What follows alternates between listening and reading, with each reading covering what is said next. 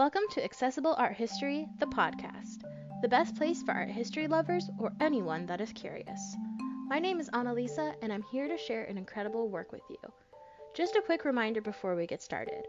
All sources and images will be posted on the Accessible Art History blog.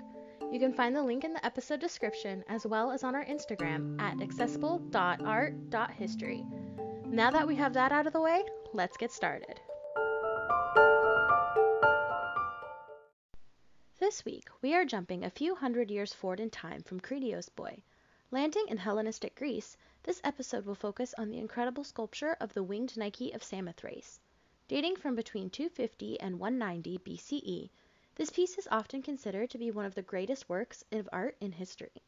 In addition, the Winged Nike is one of the few original Greek sculptures to have survived relatively intact throughout the centuries. Although she is missing her head and arms, many of the Greek sculptures we have today are actually Roman copies.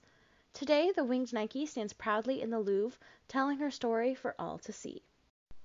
This sculpture is larger than life size, standing in at just over 8 feet tall or 2.4 meters. That does not include the boat prow that she is mounted on. As her name suggests, she is a manifestation of the goddess Nike. In the Greek pantheon, Nike is the messenger goddess of victory. She flies around the nation, telling the victorious deeds of those who worship her. This piece is made out of gray and white Thracian and Parian marbles. These are some of the finest marbles in the Greek Isles, clearly marking this piece as extraordinarily sacred. The Samothrace part of the sculptures is the place of its discovery.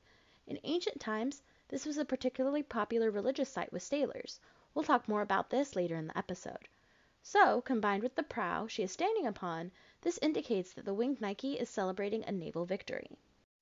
Stepping forward, the Winged Nike seems to be walking into the wind. Her dress whips out behind her and the fin fabric clings to her body. With her shoulders straight and her pose firm, the viewer gets a sense of her pride, triumph, and confidence.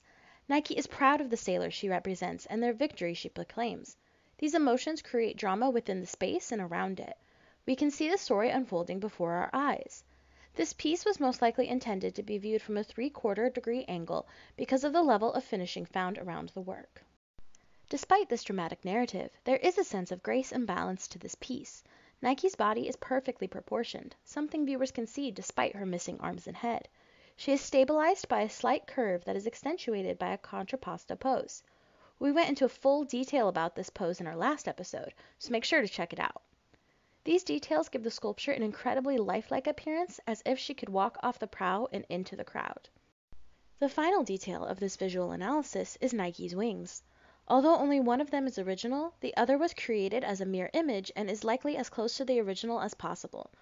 Art historians have consulted with ornithologists over the years, and they have discovered that the feathers do not resemble any known bird species in the area. This means that they were likely made up by the artist to show that Nike was not of this world. On the statue itself, there is no written indication of which battle she is meant to be associated with, so historians and art historians have had to combine forces and try and narrow it down. Ideas range from the Battle of Salamis in 306 BCE to the Battle of Actium in 31 BCE. One of the most popular theories is that this statue was commissioned by Macedonian king Antigonus II Gonatas to celebrate his victory over the Egyptian ruler Ptolemy II. They met at the Battle of Kos in 255 BCE. The main reason that this theory is so popular is the location of the statue's discovery. Samothrace was especially sacred to sailors and Macedonian kings.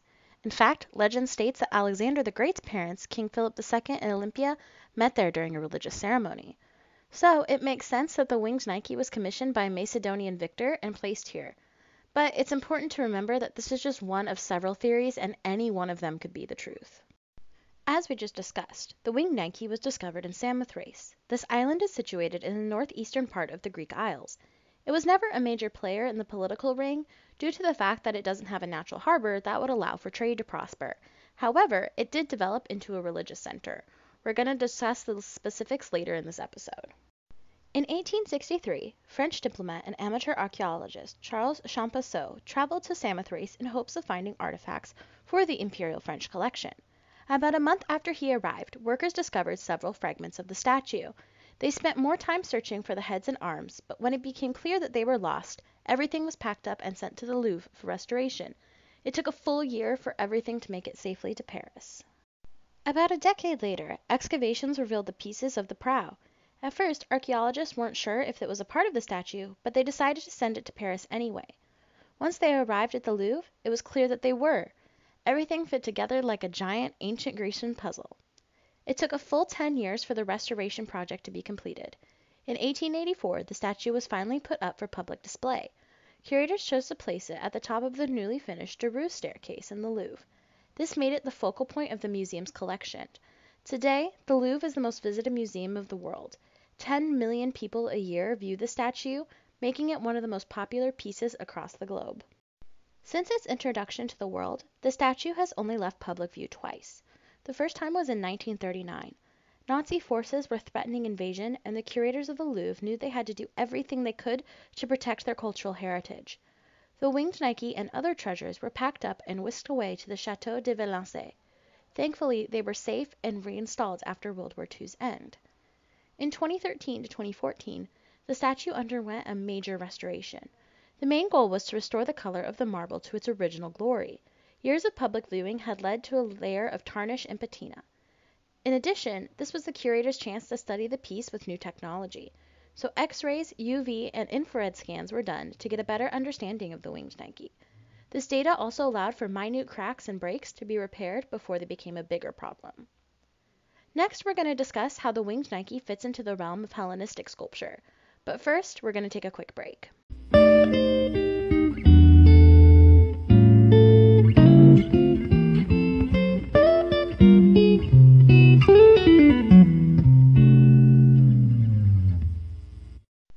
Hey everyone! I wanted to take a quick break to tell you about what software I use to bring Accessible Art History, the podcast, to life. It's called Anchor, and it's truly made a difference in my mission of making art history fun and easy to learn about. Although I'd always thought about adding a podcast to my content creation, the thought scared me.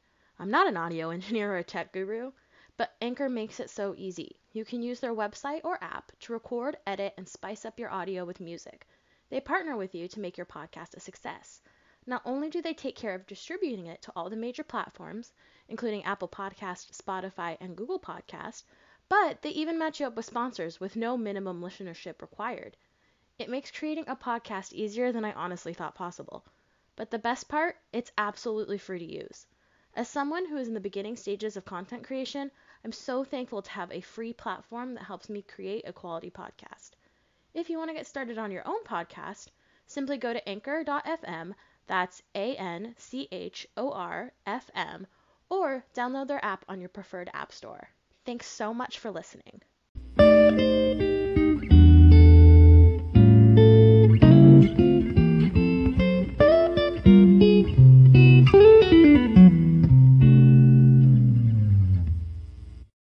Alright, now that we're back, let's dive into the world of Hellenistic sculpture. The dating of this period relies on the exploits of one man, Alexander the Great. His campaigns across Europe and Asia helped spread the ideas about art and learning that the Greeks had spent years cultivating. So, our historians date this artistic style from 323 BCE, the death of Alexander the Great, and 31 BCE, the Battle of Actium, where the last vestiges of his once great empire fell to Roman forces. The hallmarks of this style are the attention to naturalistic detail while still creating a narrative. Artists of this era worked hard to create a realistic depiction of their subjects. Gone were the days of stiff, unmoving forms of archaic art. Instead, the focus was shifted on creating a body that both moved in its own space and the space around it. There was also an attention to the smallest of details, such as in the fold of the fabrics or position of the hands. In addition, the majority of these works shifted away from funerary or anonymous figures, but instead to honor the gods and goddesses of the Greek pantheon. Works were created to both glorify the deities, but to also tell the fantastical tales of their exploits. By doing this, artists were able to preserve their tales for generations to come. In fact, when many of these works were rediscovered in the 15th and 16th centuries, they provided a reawakening of both subject matter and design for a new generation of artists. As we just talked about, it was during this period that artists began fully depicting their gods and goddesses in their true forms. Ancient Greece is the first time in history that we see fully human deities. In past civilizations, there were gods and goddesses with human elements, but they were not fully human. For example, ancient Egyptian deities were often half human and half animal. Despite these differences, a lot of the basics of religion were still the same. For example, there were multiple gods and goddesses, each ruled over their own domain, like Poseidon over the sea and Hades over the underworld. They lived on Mount Olympus, watching humanity from above. When they wanted to visit Earth, these deities would travel and stay within their temples. You see, temples were not just houses of worship. In fact, they served as homes for the gods and goddesses they represented. Priests and attendants would take care of the space, offer sacrifices, and perform rituals.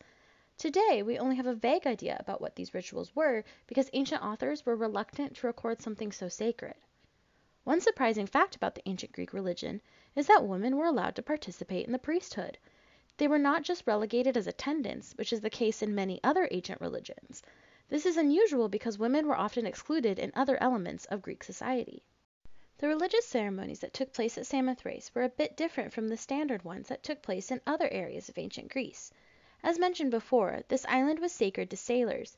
Greece grew to power by developing their maritime skills. The main area of worship was called the Sanctuary of the Great Gods. The focus of the sanctuary was some sort of mystery cult or religion. This means that the rituals were meant only for the initiated eyes, and even were forbidden from discussing what went on during them. What records do survive indicate that they focused on the protection of sailors at sea. Some of the most famous names in Greek history and mythology worshipped at Samothrace. Hercules, Jason, Cadmus, and Orpheus all took part in the sacred rituals, making this site quite legendary as well. Maybe they even sacrificed sheep and lambs to the gods for protection or offered their own versions of the Winged Nike in thanks. One of the most important things we can learn from the Winged Nike of Samothrace is the intersection of art and religion during this point in history. It's important to note that this is not an example of art for art's sake. The statue was not made simply to be a beautiful decoration. The artist made it beautiful to honor the goddess Nike. Its purpose was to bring her honor through its worship. Art and religion were one and the same in ancient Greek society. The Winged Nike of Samothrace is one of the treasures of ancient Greece. Her Hellenistic beauty tells us a lot about how these people viewed themselves and their gods. It represents a movement towards naturalism, an expression of narrative, and how religion fit into their society.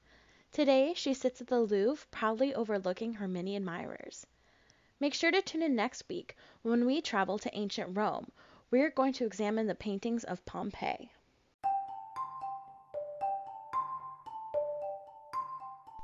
Thank you so much for listening to this episode of Accessible Art History, the podcast. Make sure you follow us on Instagram at accessible.art.history for updates and keep an eye out for our next episode. They drop every Monday on your favorite podcast platform.